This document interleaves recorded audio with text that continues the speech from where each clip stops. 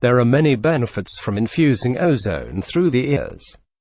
But in this video, we are primarily trying to verify the possibility of whether ozone gas really can reach the brain through the ear. This application is called an ear insufflation. But first, to understand the possibility that ozone gas can reach the brain through the ear, we must first have a good understanding on the anatomy of the ear, and a basic understanding of the blood-brain barrier. So let's start. Here is a posterior view on the positions of the ear and brain. Here is the outer skull, and here is the inner skull. The ear is not directly connected to the brain, it sits below the brain. The bones that separated the ear from the brain are called the temporal bones. We will look further into this as we progress through the video. It is important we first understand what the blood-brain barrier is, and where this brain barrier is situated. The blood-brain barrier is an almost impossible and highly selective semi-permeable border that lines the blood vessels that feed the brain. This barrier is there to protect the brain and central nervous system from invading pathogens. It is very difficult for any pathogen to pass through this barrier. It is important to note red blood cells do not pass across this barrier. However, the interesting part is that white blood cells and nutrients do pass this barrier. It is not fully understood how the barrier selectively allows passage of some cells and not others. So, to recap, the blood-brain barrier is located in the blood vessels that feed the brain. So, the brain itself sits in fluid called cerebrospinal fluid, CSF. This fluid is transparent, because, as I mentioned before, no red blood cells cross the blood-brain barrier into this section. The fluid is identified in this picture as the dark layer surrounding the brain.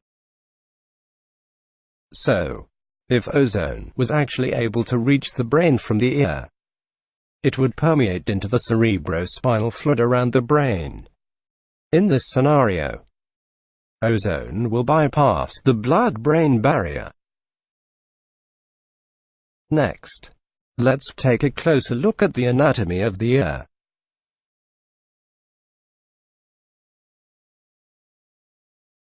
Before we start on the next section, we need to describe a realistic process of what would happen if ozone molecules reached the brain.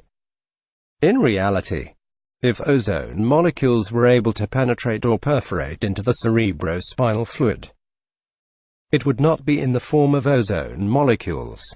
If it was possible to gain entry to the brain, the therapeutic benefits would come from the biological effects of ozone through its secondary messenger responses. Once ozone comes in contact with bodily fluid, it immediately reacts, creating the therapeutic effects thereafter. Ozone will react with biomolecules, creating signal transduction pathways capable of eliciting a multitude of useful biological immune responses.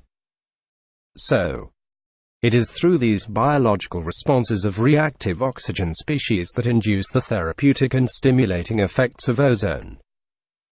Think of it like this.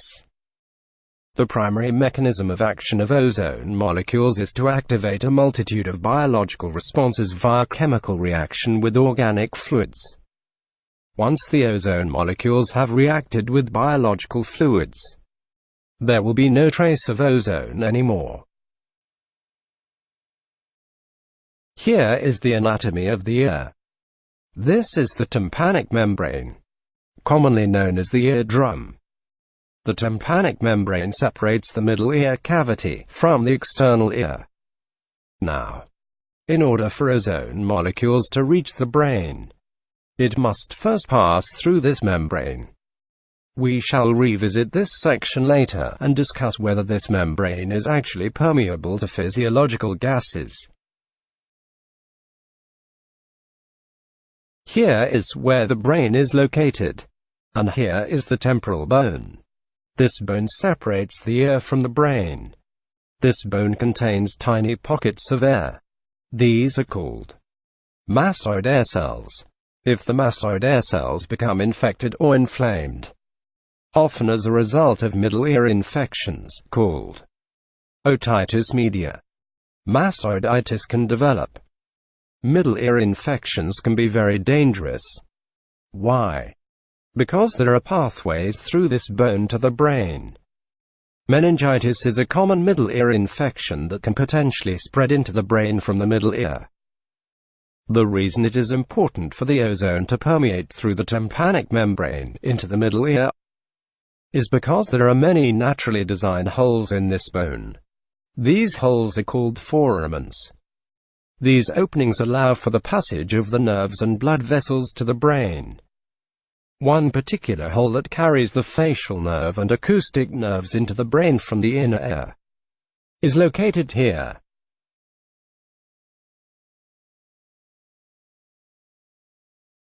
This opening to the brain is called the internal acoustic meatus. Let's have another look from a different angle.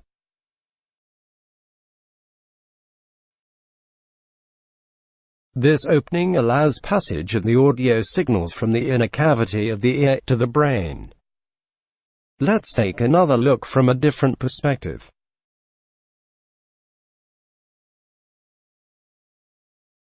This angle is with the brain removed, so we can better visualize this hole. Again, here is the internal acoustic meatus. Here is the spinal cord. This hole is called the foramen magnum.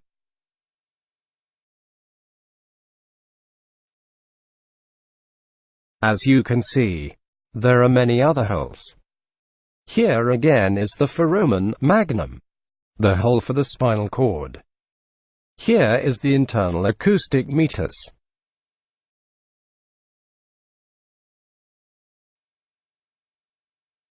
Now, let's go back and revisit a previous section.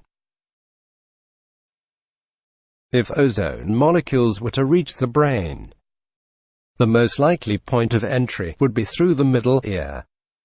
The previous description was just an example, so you can better understand this section. There are two potential entry holes that we will discuss. However, they are not shown on this diagram of the ear. The middle ear has a cavity, and if you look closely, a very thin layer of bone separating the ear from the brain. This thin layer of bone is called the tegmen tympani. There are perforating veins that pass through this thin layer of bone to communicate with the superior petrosal sinus in the brain. This blue venous circuit also connects to the back of the eyes and the sinuses. In middle ear infections, the threat of a brain infection is directly related to the tegmen tympani and the veins that run directly through it. Parasites are able to get through this thin layer of bone, following the venous lines. Now, you understand why middle ear infections can be so dangerous. The other potential route through to the brain is another hole called the petrotympanic fissure. This hole carries a branch of facial nerves through into the brain. This nerve is called the cauda tympani. This nerve runs directly through the middle ear cavity and through the petrotympanic fissure.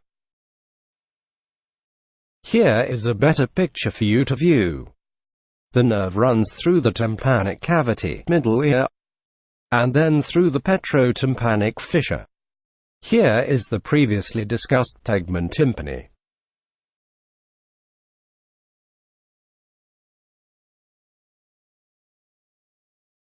So, the final part of the video. This whole video may have been a waste of time, because if the tympanic membrane is not permeable to gases, there is no possibility ozone molecules will get to the brain. So, all this depends on the eardrum actually being permeable to physiological gases.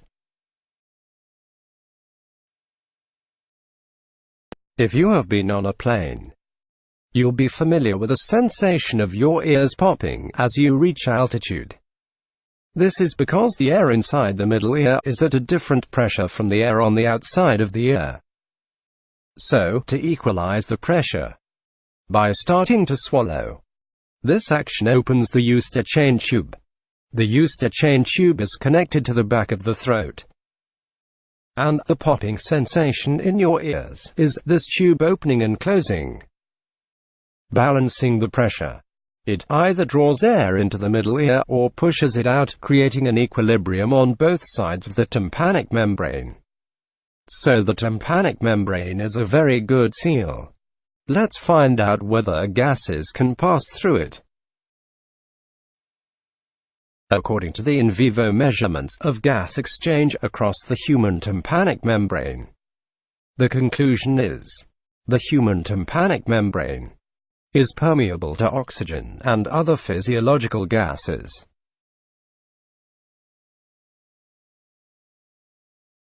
So, based on the anatomy of the ear and the scientific studies, the claim that ozone molecules can actually reach the brain through ear insufflations is certainly a plausible hypothesis. Whether the molecules do or do not reach the brain, the benefits from this application speaks for itself. Thank you for watching.